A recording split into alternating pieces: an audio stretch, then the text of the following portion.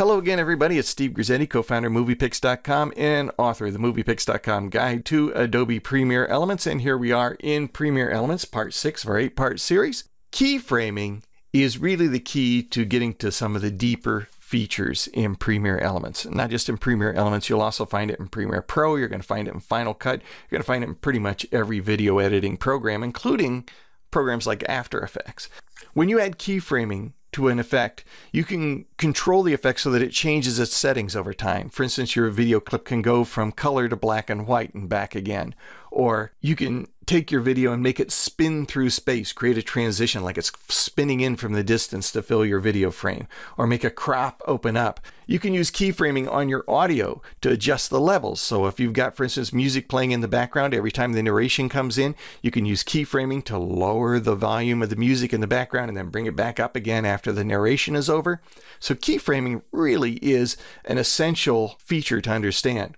To demonstrate the basics of keyframing, we're just going to do a simple animation, a pan and zoom, a motion path over this photo. So I'm going to select this photo on my timeline. I go over to the toolbar and select Applied Effects. That's the FX button with a pencil on it. And since this particular picture has had no effects applied to it, the only effects that are visible here on Applied Effects are opacity and motion, the default effects for video. But if you toggle open motion, you can see that you can control the scale, in other words, how large this photo is within a video frame, its position, moving it left and right and up and down, and you can even rotate it if you want. So to create our pan and zoom motion path, we're going to open up the keyframe controller for motion. Go up here to the top right, click on the little stopwatch, and here's our keyframe controller timeline. Let's move the playhead to the very beginning of the clip, and we just want to create, say, an opening keyframe.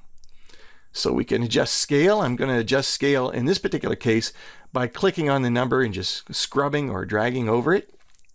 Now I can make adjustments to the position effects either by changing these numbers, or I can just grab on and drag right on my monitor. This is going to be my opening keyframe for my motion path. So to start my animation, I go over here to the right of the motion listing and click on this stopwatch. This toggles on animation and creates my initial keyframes. These little diamonds represent the current settings for position, scale, and rotation. Move the playhead out here to the other end of the timeline, and then I'm going to zoom in to say 200.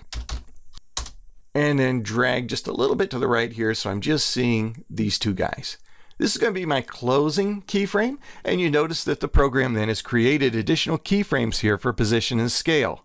Now, between these two keyframes, the program creates the animation or the transition from one setting to another. And if I were to click the play button or even press the space bar on my keyboard, you can see the animation.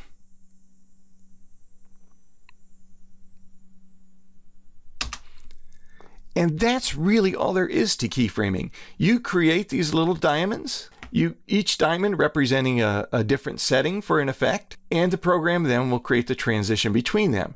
Now I can bring these keyframes closer together by just kind of lassoing them and dragging them closer together. Now my animation is going to happen much more quickly when I press space. Farther apart, it happens more slowly. I can delete keyframes. I can copy keyframes.